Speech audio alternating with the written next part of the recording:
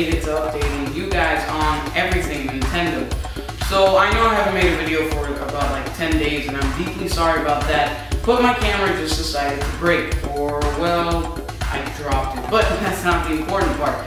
Luckily I had a warranty and I went to the store and they got it fixed, and yeah, here we are now. Also, I've been very busy, and with school starting in just like a week and a half, I gotta get all my stuff done. So yeah, I deeply apologize for that, I'm sorry about that. And I'll try to make now videos as frequent as I can.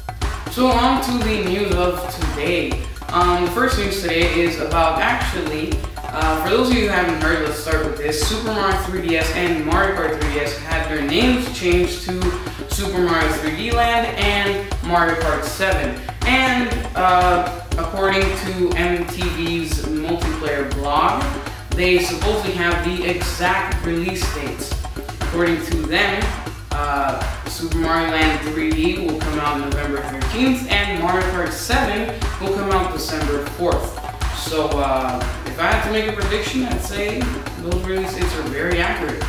So, yeah, it's really cool. I hope to be expecting them around. Now, in other news, the new Flare Red 3DS that came out in Japan is now coming out in North America. So, it's coming out September 9th along with Starfox 64 3D. Coincidence? Not really. Me, myself, I was kind of expecting this since, you know, it also happened in Japan. The Flare Red color came out with Starfox 64 3D, so, you know, it's pretty cool. And now I don't regret selling my 3DS because I'll get to get a new stylish red color along with Starfox 64 3D for only $169.99. So, yeah, it's all good. And now on to the last news of the day. Remember how in my last video I told you guys about EA Sports having a challenge with the Wii U Online?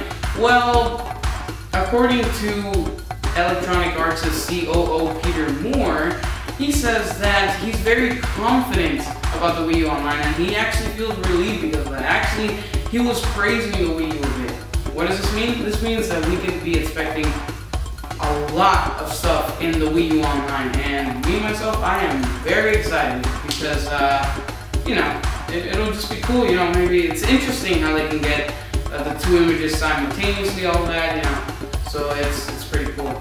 And now that we're done with the news, let's go on to the question of the day. Today's question of the day is, what's your favorite 3DS color? Red, blue, or black? Go ahead and put a comment in the comment section below.